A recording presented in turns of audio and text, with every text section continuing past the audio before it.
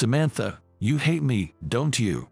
In a drunken moment, I found myself asking this tough question to Samantha, a beautiful department head known for disliking men. I'm embarrassed to be seen that way. Then, she began to reveal a surprising reason for her coldness towards men. "My name is John. I'm 38.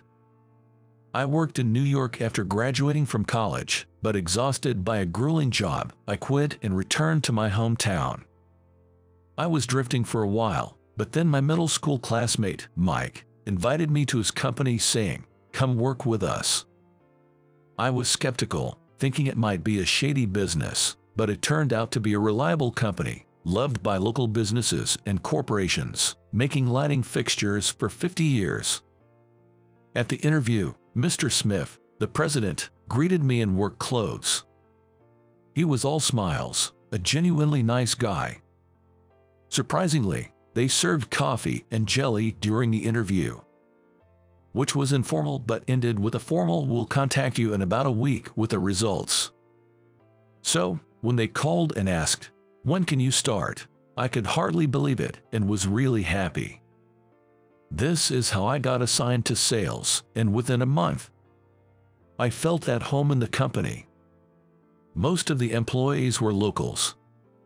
Talking with colleagues about family and personal lives, we'd realize connections like my sister might have worked with you at the same part-time job in high school, or I used to live near your house. Has that barbershop closed down? It was a homey place, perfect for me. However, Samantha wasn't a local. She was quite tall, about 5'9". Her striking beauty made her seem unapproachable. She was so competent that she became a department head at 35. Apparently, she had worked at a major company in New York. But her demeanor was extremely aloof. When I submitted work she had requested, she would barely thank me without making eye contact. Yet, she would look at female employees, smile, and say warmly, "Thanks, Olivia, that was quick and really helpful." She might be called a cool beauty, but her attitude towards men and women was starkly different. Her overly formal attitude left me feeling dry. "Samantha hates men," Mike said, drinking his whiskey at a bar. "So she really doesn't like them. Did something happen?" "Well, being that tall, even if she's pretty, she's out of the ordinary." Mike frowned. "True, she's taller than most men, but I think she's attractive." When I expressed this, Mike, looking up at my height, said enviously, "That's because you're taller than Samantha. Hey, you should date her." Indeed, I'm 6 feet tall, taller than Samantha. But regardless, I've always liked tall women. My family is tall, and growing up, I always thought my 5'8" mother was cool. I find tall women attractive. But even if I like her, she might not feel the same about me. I can't just date her. I think Samantha particularly dislikes me. It happened a week ago. I went on a day trip to San Antonio, so I bought some cookies as souvenirs. "I'll leave Samantha's share here," I said, trying to put them on the corner of her desk. Then, she coldly rejected them, saying, "I don't need them." Honestly, I was quite shocked. I made up reasons like she might not like sweets or she's on a diet, just to convince myself. "Indeed, she does seem particularly cold to you. Maybe it's that thing where you're mean to someone you like." Mike made a teasing comment, making me almost spit out my drink as I exclaimed, "What are you talking about? It's only you who's taller than Samantha. Maybe she's cold because she sees you as a man." That's impossible. There's no way that could be true. Sure, I'm tall, but I'm not good looking, and lately, I've started to develop a belly. I'm an unremarkable guy who doesn't attract women at all.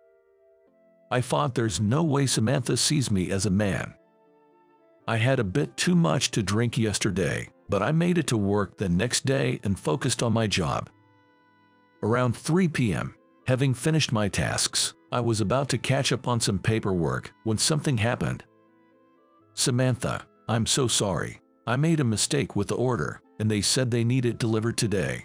The female employee, nearly in tears, was Amy. She's just 23 but already has a 1-year-old child. Then, we have no choice but to deliver it directly. Is the product in our warehouse? Amy replied apologetically. Yes, it's confirmed, but the delivery location is out of state, a 2-hour drive, and I have to pick up my child, so it's tough for me. Samantha sighed. Then I'll go. Oh, but I have documents that I must finish by tonight. The usually cool Samantha seemed unusually troubled. I stood up and approached Amy. I'll go. I'm free right now. Really? Amy looked at me with eyes full of gratitude. Really? That would be a huge help, Samantha said in a soft voice. So, I loaded the products into the car at a warehouse 30 minutes away and set off for the 2-hour drive to the client. I'm off then, I said, jingling the car keys. John, please, take care, Samantha said, and she saw me off. I loaded the products successfully at the warehouse and headed to the client. They were an interior design company, scheduled to install lighting fixtures the next day. I arrived after 6 p.m. Expecting a grumpy old man to scold me for the order mistake, I was surprised to meet a young and pretty woman in charge. She must have been in her 20s. I'm so sorry you had to bring this all the way here, she apologized, making me feel awkward. Insisting I take a break, she treated me to coffee and pound cake in the lounge. Her name was Jessica. She was 28 years old and the daughter of the company's president. I guess you'll be taking over the business someday, I blurted out. No, I'd rather get married if I find someone willing, she replied with a gentle smile. I thought someone like her would definitely find a good match soon. When I returned to the office, it was past 9 p.m. I didn't expect anyone to be there, but to my surprise, Samantha was still in the sales department. It seemed like she was waiting for me. I'm sorry for troubling you. No, I should be thanking you, John. I really appreciate your help. Her tone of sincere gratitude warmed my heart. Let's head home, shall we? I turned off the lights in the office and locked up. On our way to the parking lot, Samantha suddenly asked, would you like to grab dinner together? I was surprised. Samantha and I were far from close. In fact, she seemed to have a certain aversion to me. I doubted that two people like us, with such a strained relationship, would have much to talk about over dinner, and it might just end up being awkward. As I hesitated, she said, sorry, you can say no if you don't want to. Thinking that declining might hurt her feelings, I cheerfully said, let's go. I'm actually really hungry. It was late, so only diners and places serving alcohol were open. Since we had driven, we couldn't drink alcohol, but we decided to go to a popular local grill. By the way, this was also the place where I had drinks with Mike. Welcome, table for two. Upon entering the restaurant, we were greeted by a delicious, appetizing aroma. My stomach immediately started to rumble. We were led to a small table in the corner. The distance between us was quite close. A soft, flowery scent wafted from Samantha.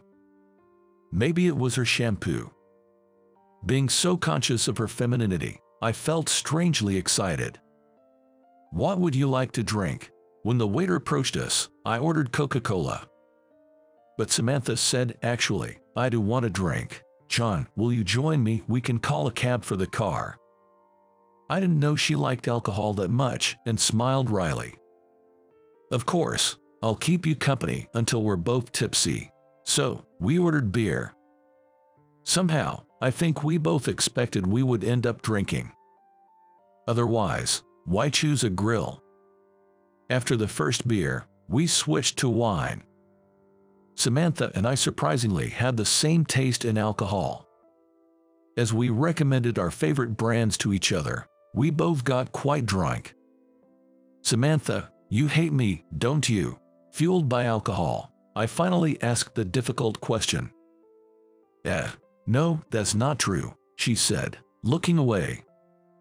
"But you dislike men, right? It's pretty well known among the male employees," I pressed further. Samantha sighed. "I'm embarrassed to be seen that way, especially as a manager. I didn't realize I was doing it." Then, she began to tell me why she was cold towards men. Her height had always been a complex for her. She had been tall since childhood, reaching her current height in middle school. Since boys developed later, all of them were shorter than her, and rather than seeing her as a girl, some even mockingly called her tall girl. Samantha had given up on being treated like a girl. However, in high school, things changed. Boys taller than Samantha started to appear. She became close to a 6'1" boy from the basketball team. On Valentine's Day, she bravely confessed her feelings. But he rejected her, saying, "Sorry, I think girls should be at most 5'7". That became a trauma for me. I've been uncomfortable around tall boys ever since.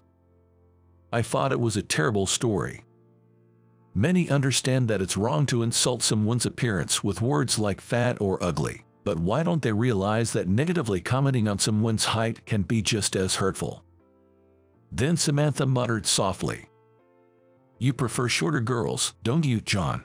"No, I actually think I prefer taller women. It's more like they make me feel at ease." Samantha looked surprised, so I explained that everyone in my family is tall, and even my mother is 5'8". I grew up thinking my all mother was cool. Does that make me sound like a mama's boy? Samantha shook her head. There are people like that, huh? She looked genuinely happy. It was the first time I had seen her smile so naturally, and she was so cute that my heart started racing. After that, Samantha and I began to go out for drinks occasionally. Although the atmosphere never got romantic, we did start talking more informally like friends in the bar. Then one day, I was called in by Mr. Smith, the company president.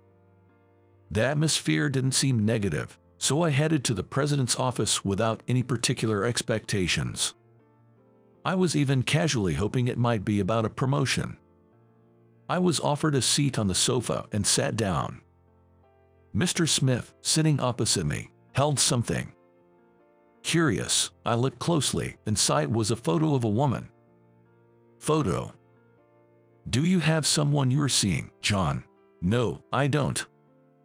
Then, Mr. Smith said with a smile, "You remember that delivery you made out of state? The young lady there seems to have fallen for you at first sight. How about a matchmaking meeting?" I was so surprised that I was at a loss for words. That young and pretty girl fell for me. Unbelievable. It's sudden, so I know it's shocking. Take some time to think about it. He handed me a file, which I accepted. There were resume and other photos of the woman. The woman in the photo was wearing a beige, elegant dress and was indeed very beautiful.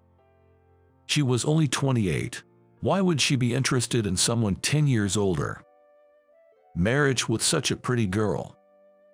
At that thought, Samantha's face came to my mind. What would she think if I went for this matchmaking? I returned to my desk. "Hey, John, what's up? You're zoning out. Is that photos? You're not really going for a matchmaking, are you?" "Shoot." Mike had noticed. He quickly snatched the file from me and checked the contents. "Well, she's gorgeous. And only 28. I'm so jealous," Mike exclaimed loudly, unaware that Samantha was nearby. I hurriedly took back the file from him. "No, I haven't decided yet." "But you'll go for it, right? You don't have a girlfriend, do you?"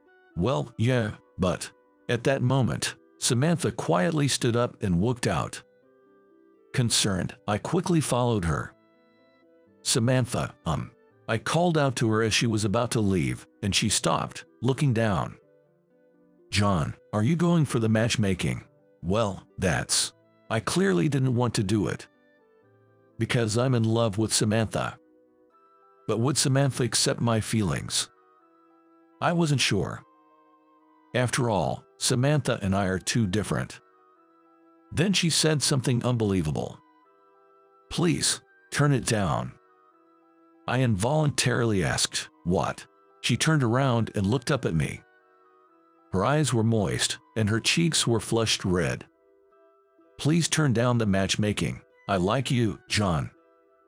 "No way. Samantha likes me." Samantha, beautiful, smart, with an outstanding figure, likes someone like me. Is that really, truly true? When I asked her seriously, Samantha nodded affirmatively. My heart felt warm with excitement. It was my first time experiencing mutual feelings with a woman, and I felt an overwhelming joy. "I like you too, Samantha. Will you be my girlfriend?" I took Samantha's hand, and with tears in her voice, she nodded, "Yes." "Yay. Congratulations, Samantha." "John, you actually won Samantha's heart. That's amazing." To my surprise, the sales team started appearing in the corridor. You guys were watching. I was so flustered remembering my own words. Samantha, too, crouched down, saying, "I'm so embarrassed, I wish I could disappear." "Keep it down, everyone. Let's get back to work." I tried to calm the commotion. But the women surrounded Samantha, excitedly chatting. "Don't quit your job even if you get married. John, you owe us a treat now." Mike playfully hit me. "Get back to work, all of you. What's all this fuss about?" Mr. Smith, the president, even showed up.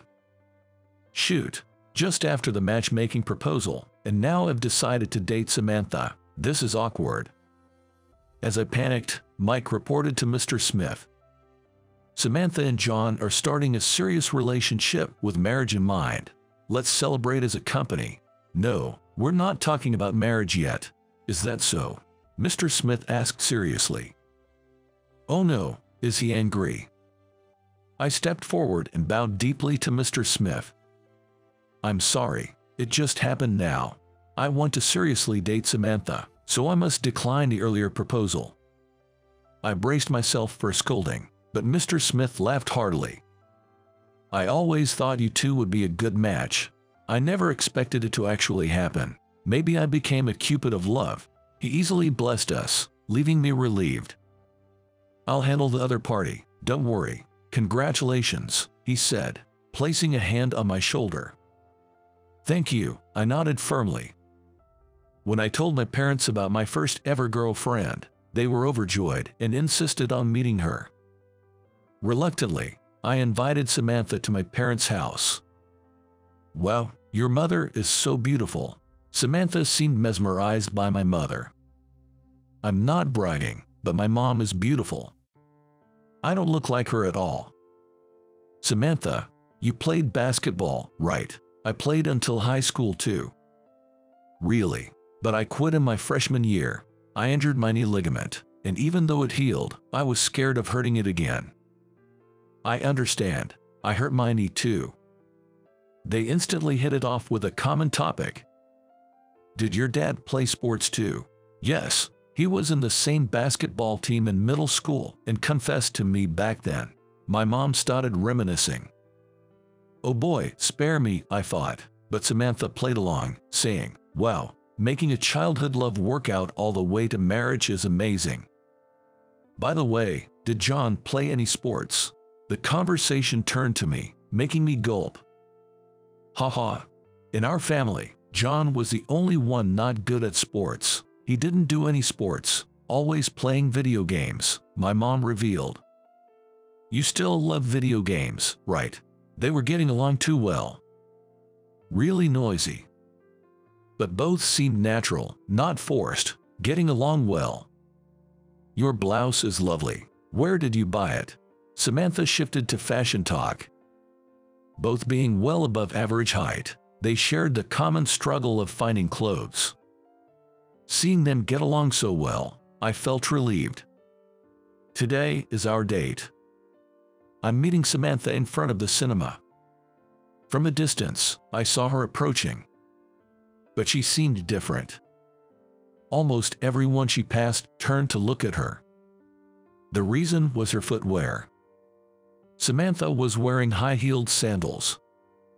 Already tall, With heels, she was over 5'11". Her long legs and slim jeans were eye-catching. No wonder people were surprised. "Sorry to keep you waiting."